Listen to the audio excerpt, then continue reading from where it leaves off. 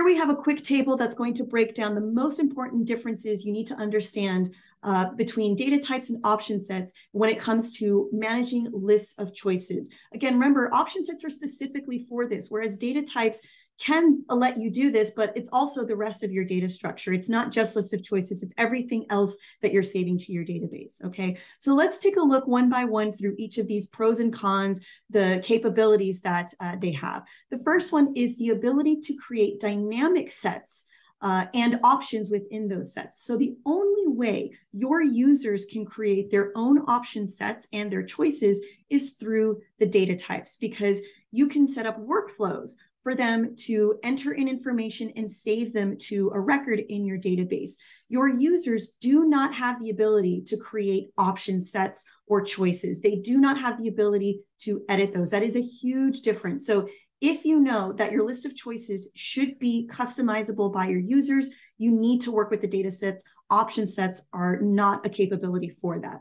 The next difference here is custom attributes. Actually, both of them allow you to do that, as I mentioned before, right? With data types, you simply create more fields within the data type structure to record more property information for that individual entry. And then the option sets have custom attributes that you can add as well. And they can accept a variety of different format types, okay? Relationships is also something that you can do with both data types and option sets, but there are key differences in how you should approach designing relationships between these things. The next thing we're going to look at is how data types and option sets are incorporated into your overall app architecture. So the first thing here is that data types are a part of your database structure, right? They create the tables. Option sets are not. Option sets are not a part of the database structure. You don't search through your option sets. You access them differently. Bubble actually bakes them into your editor in a different way.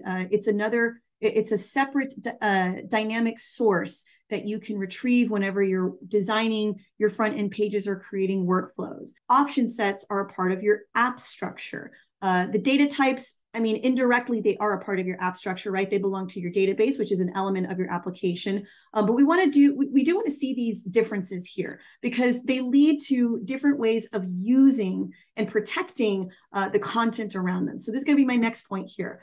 Data types can be protected by privacy rules because privacy rules only apply to your database, right? You create privacy rules per data type. So you don't want to store sensitive information directly to the option set choices. And you really shouldn't run into that situation. If you are trying to save sensitive information like passwords and usernames and things like that to your option sets, you're not using option sets correctly. Those should be stored in your data types within fields so that you can protect them with the privacy rules.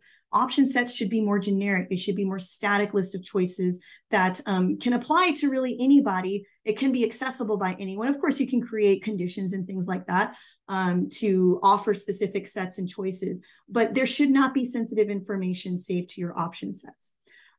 Also, because the option sets are a part of the overall app architecture, you have to deploy the application in order to publish any changes to live. So if you add new choices or if you create new sets or modify the sets in any way, you have to deploy them in order for those to be published to the live version of your application.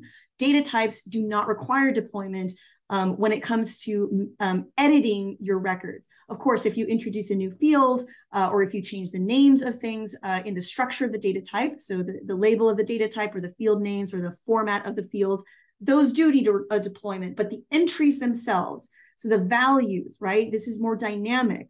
Okay, remember, data types allow you to create dynamic sets and options because your users can create those choices and create all of the values. So if those need to be edited, that does not require a deployment. A database change, a database entry change does not require deployment, which can come with a lot of benefits there.